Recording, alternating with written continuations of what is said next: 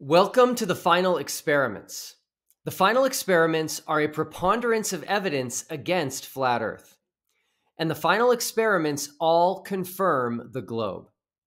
These experiments were all conducted in December of 2024 when 4 flat earthers and 4 globers went on a journey with me, Will Duffy, to Antarctica. We spent time in Punta Arenas, Chile, which is at the southern tip of South America, before flying to Antarctica. This entire trip allowed us to conduct historic experiments and collect data firsthand from an area of the world that few people will ever have the opportunity to visit and do this themselves. Prior to my announcement of the final experiment in early 2024, a vast majority of flat earthers, with very few exceptions, promoted the Gleason's map of the world, which is an azimuthal equidistant projection. This map had the North Pole at the center and pushed the south to the outer perimeter of the known world. This made Antarctica an ice wall perimeter around all the world's continents, and it served to hold in all the world's oceans, as flat earthers claim water must have a container. It also extends the entire southern hemisphere into a larger and larger area, where on the globe, everything south of the equator gets closer and closer together. This made being at the southern tip of South America and in Antarctica the perfect place to test flat Earth claims and also confirm the globe predictions. Every single flat Earth claim failed. Every flat Earth prediction was demonstrably false. The final experiments are meant to be taken collectively, just like evidence in a court of law. Undoubtedly, flat earthers will attempt to discredit individual experiments we did while at the same time ignoring the rest. If they cannot provide an accurate map of the world and a working model that can account for the results of all of these final experiments collectively, that is because we don't live on a flat Earth. If they try to say these experiments are not actual experiments, but only observations, that is because they cannot reconcile our findings with a flat Earth.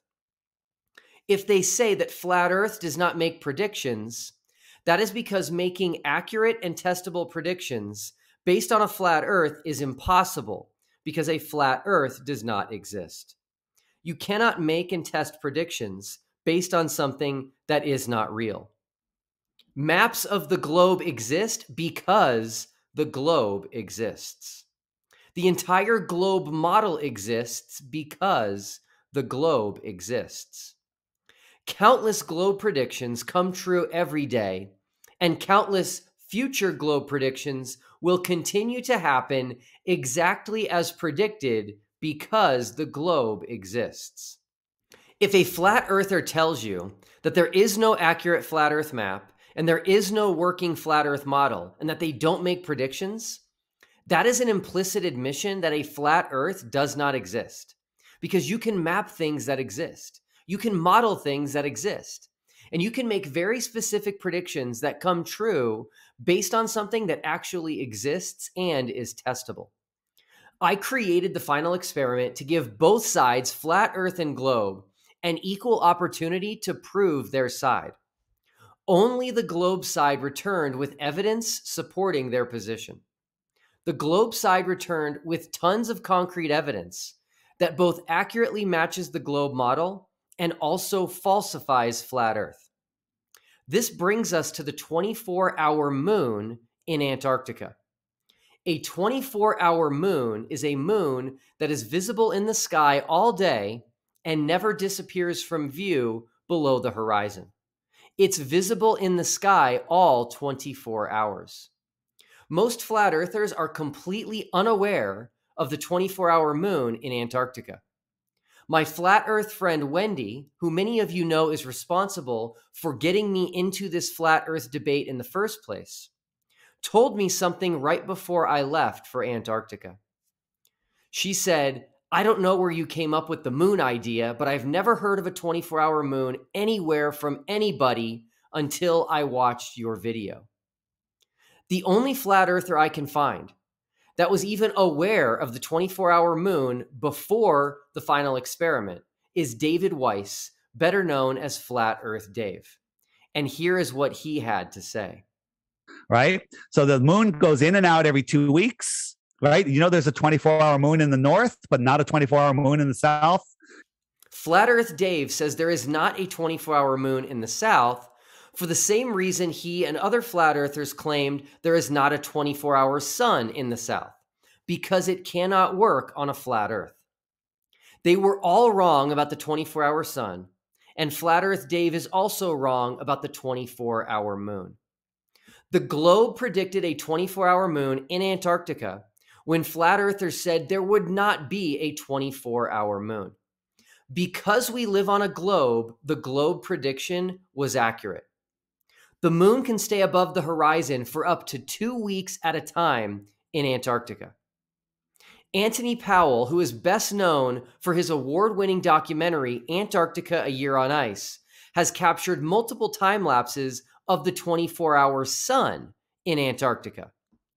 And I am extremely excited to release to the public for the very first time Anthony Powell's time lapse of the 24-hour moon in Antarctica, which he captured during the Antarctic winter at Scott Base.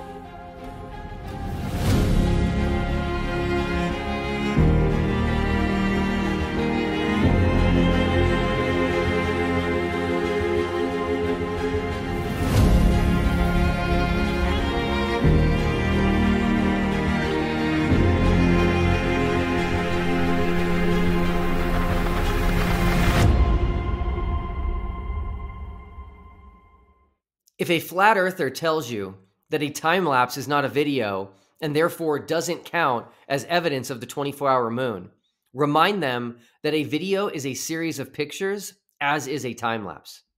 And remember that they are only using that excuse because they cannot reconcile a 24-hour moon in Antarctica with a flat earth. So they will come up with other ways to attempt to dismiss the reality of the 24-hour moon. But these will fail as they have already been shown to be completely wrong on the 24-hour sun in Antarctica as well. Let the record show that the globe prediction was correct and the flat earth prediction was wrong. But there's more to the story here. Globe predictions are precise and detailed, again, because the globe exists. You can only make accurate predictions that can be tested and verified with something that actually exists. Flat Earth cannot make these types of predictions because a flat Earth does not exist. The globe model not only has a 24-hour moon in Antarctica, but also a 24-hour moon in the Arctic, in the north. This will be a common theme in this series, where we will see a beautiful symmetry between the northern and southern hemispheres of the globe, a symmetry that is impossible on a flat Earth. And the globe model says that the 24-hour moon in the north will move through the sky from left to right, while the 24-hour moon in the south, in Antarctica, will move through the sky from right to left. And this is another common theme that will emerge in this series, a type of mirror effect when comparing observations in the northern hemisphere with observations in the southern hemisphere. Again, something that makes perfect sense on a globe, but would be impossible on a flat Earth. But the globe model does not stop there. The globe model also predicts the exact elevation angle of the moon based on where someone is in Antarctica and what time of day it is, including the up and down wave motion pattern throughout the day. And if that's not enough, the globe model also says that at the geographic poles, the South Pole and North Pole, the moon's elevation angle will not have any visible change in a 24-hour period, meaning no wave pattern. And that is exactly what we see at the South Pole. Compare the time lapse from Anthony Powell that we just watched, where the moon moves through the sky up and down in a wave pattern, with this time lapse from Robert Schwartz, which was taken over consecutive days at the South Pole.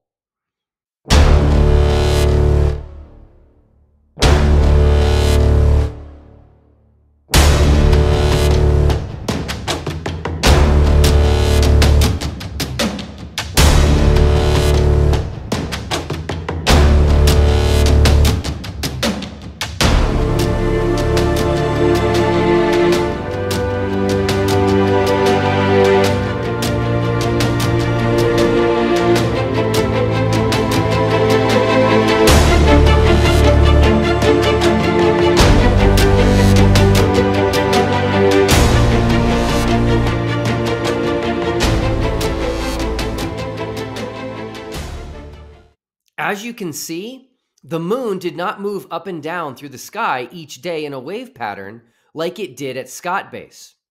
Yet both of these time lapses were taken in Antarctica. And still, the globe accurately accounts for the moon's elevation angle changes at Scott Base, in addition to accurately accounting for the lack of elevation angle changes at the South Pole. Because the globe exists, it can be modeled by anyone and will accurately predict what will be seen at any geographic location. This is impossible to do on a flat Earth because a flat Earth does not exist. All data points perfectly match the globe. A 24-hour moon in the south that moves through the sky from right to left, with a 24-hour moon in the north that moves through the sky in the opposite direction. And then the moon's exact elevation angle based on where the viewer is standing in Antarctica and what time of day it is. And finally, the lack of visible change in the moon's elevation angle at the South Pole, which is only 750 miles from Scott Base. Flat Earth cannot account for any of this. I predict that flat earthers will attempt to try and make sense of the 24-hour moon in Antarctica by shining a flashlight on a plastic dome. But this will fail for many reasons. First, the moon is not a bright light like the sun. And so appealing to things like coffee cup caustic and reflections off of a dome won't work with the moon, especially with crescent moons like this one captured by Robert Schwartz in Antarctica.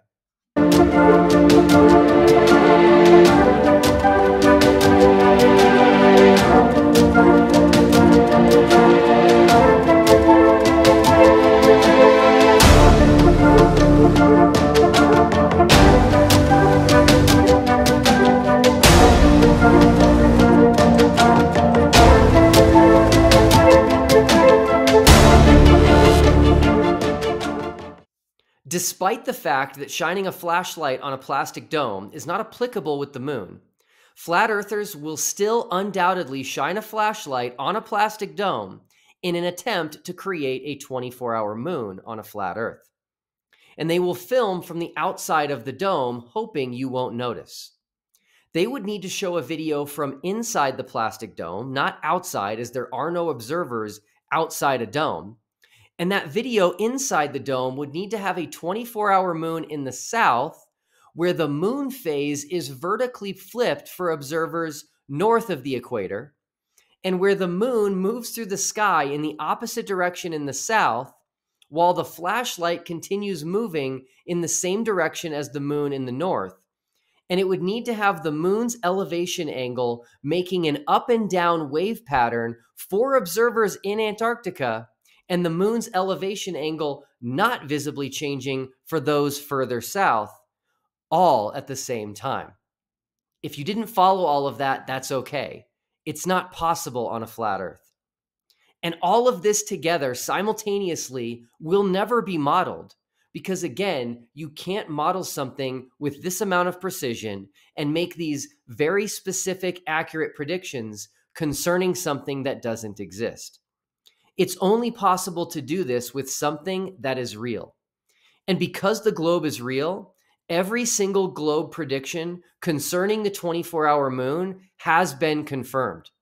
And the flat Earth prediction of no 24-hour moon in the south was completely false.